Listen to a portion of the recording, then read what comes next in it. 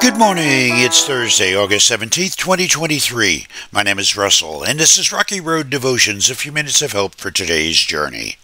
Our devotion today is entitled, Reaching for Beauty in a Sea of Ashes.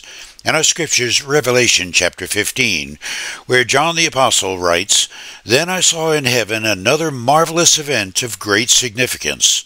7 angels were holding the 7 last plagues, which would bring God's wrath to completion. I saw before me what seemed to be a glass sea mixed with fire, and on it stood all the people who had been victorious over the beast and his statue and the number representing his name. They were all holding harps that God had given them, and they were singing the song of Moses, the servant of God, and the song of the Lamb. Great and marvelous are your works, O Lord God the Almighty. Just and true are your ways, O King of the nations. Who will not fear you, Lord, and glorify your name? For you alone are holy. All nations will come and worship before you, for your righteous deeds have been revealed. Peter Marshall, in a sermon called The Risk of the Reach, told of a young German soldier in a dirty, blood-stained uniform standing on the firing step of a trench in World War I. It was an early summer afternoon, and the battlefield was quiet. The young soldier had a wistful, faraway expression on his face. Suddenly, a butterfly fluttered into view and alighted on the ground almost at the end of his rifle. It was a strange visitor to a battlefield, so out of place. But it was there, a gorgeous creature with wings as gold, splashed with ruby coloring, swaying in the warm breath of spring. As the war-weary youngster watched the butterfly, he was no longer a private in a field-gray uniform.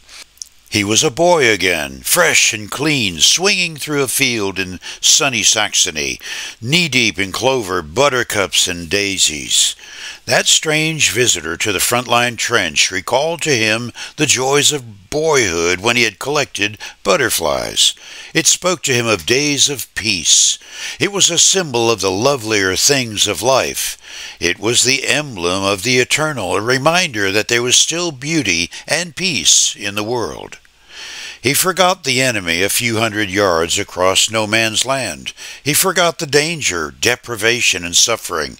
He forgot everything as he watched the butterfly. He reached out toward the butterfly. His fingers moved slowly, cautiously, lest he frighten away this visitor to the battlefield. But showing one kind of caution, he forgot another. The butterfly was just beyond his reach, so he stretched, forgetting that watchful eyes were waiting for a target.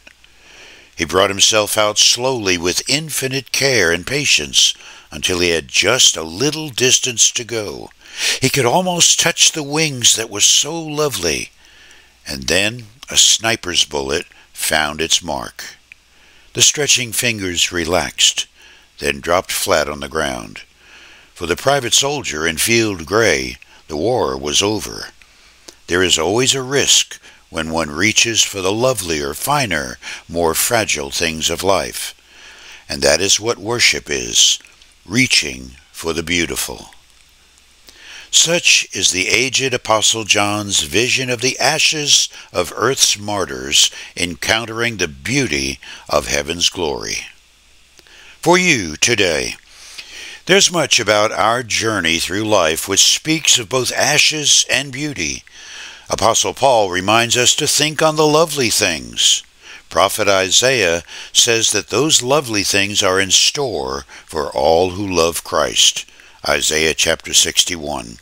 To all who mourn in Israel, he will give a crown of beauty for ashes, a joyous blessing instead of mourning, festive praise instead of despair. In their righteousness they will be like great oaks that the Lord has planted for his own glory. You chew on that as you hit the rocky road. Have a blessed day.